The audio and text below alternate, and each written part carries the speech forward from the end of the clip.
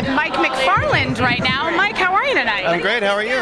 Awesome. Now, Mike, I know that voice actors often sign a million non-disclosure agreements. Do you have anything you're working on right now that you can tell us about? Yeah, I'm working on this one project called Non-Disclosure Part 2, and then there's a prequel to it called Non-Disclosure Electric Boogaloo.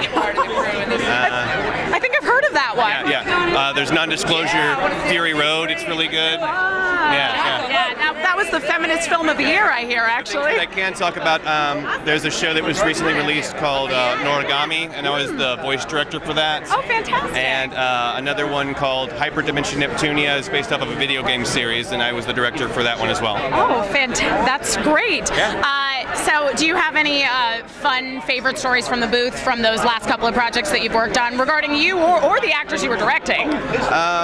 Actors are crazy people, so every moment with them is awesome. I know that from being one. So I wouldn't say anything that stands out in particular, but it's just an ongoing fun process, and I'm so thankful to be a part of it, so thankful to either direct or be in the booth.